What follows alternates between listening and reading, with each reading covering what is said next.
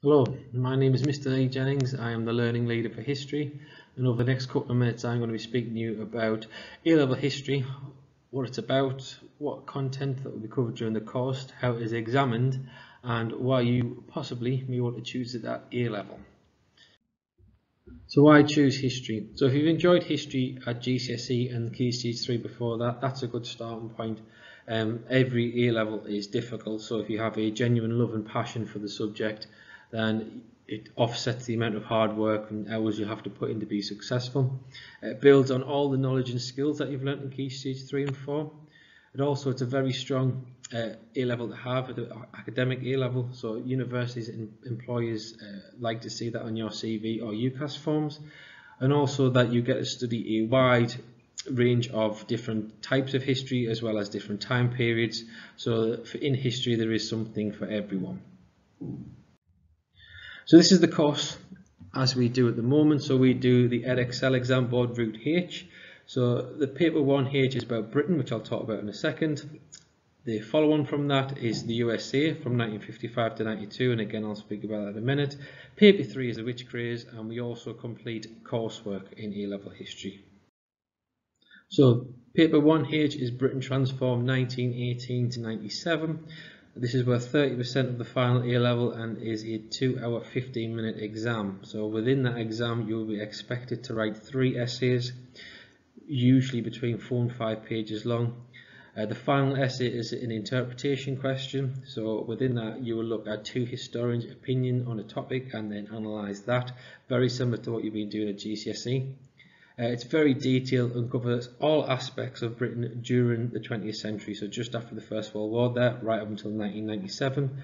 And there is a couple of things that we look at, so immigration, the impact of TV on society, the roles of women, all the different prime ministers during this time period and their policies, as well as the development of popular culture such as sport and the impact that has on society. So the next paper is the USA 1955 to 92 Conformity and Challenge. This looks at the domestic policies of the USA between those years. This is worth 20% of the final A-level, which is a 1 hour and 30 minutes exam, which is you will write 2 essays. One of those essays will be a source question, which is built upon the skills that you've learned from GCSE of the idea of a source being useful. This and the Britain paper you will be studying in year 12. And they kind of worked together in tandem in terms of looking at politics and policies of the governments in Britain and in the USA. So within this unit there's a couple of different points that we look at, so the civil rights movement, all the different presidents and what they did in their terms of office, the change in popular culture, as well as the impact of the economy and religion on America.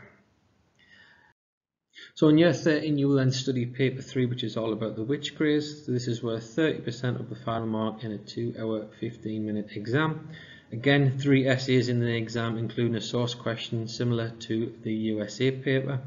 And then the areas that you look at is you look at case studies in Europe and USA and look for the reasons for and then the decline in witch craze.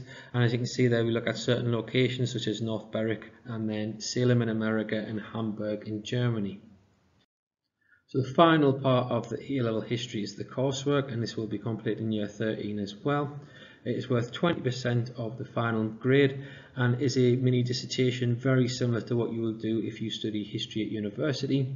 It's 4,000 words based on a historical argument, and you will be doing all your own research and then writing up the answer. And we currently do it on the Arab-Israeli conflict and the rise of Arab nationalism. So if you don't know what that is, might be a good idea to do a little bit of research and try and find out a little bit more about it. And this is what you need to get onto the course. So we're looking at least grade 5s in ideally history and English and maths. But we need some good literacy skills. We do a lot of reading and a lot of writing, as well as the idea of being independent and committed. So in total, you have 5 hours within school a week, and you should at least match that at home. So at least 10 hours a week on history, and the coursework is completely independent where you have very limited input from the teacher. And finally, what can you do with A-level history? So like I said before, it is a desirable A-level to have, so a good mark in A-level history is looked on favourably by universities and employers. You develop a variety of skills which employers look for, like I've written there, and of course you can go on to study history at university, which is a very transferable degree. So a lot of people who have a history degree go on to a range of different careers, like journalism or in politics or in law. So thank you for listening, and if you've got any questions, please just ask your history teacher, or you can get in contact with me. Thank you very much.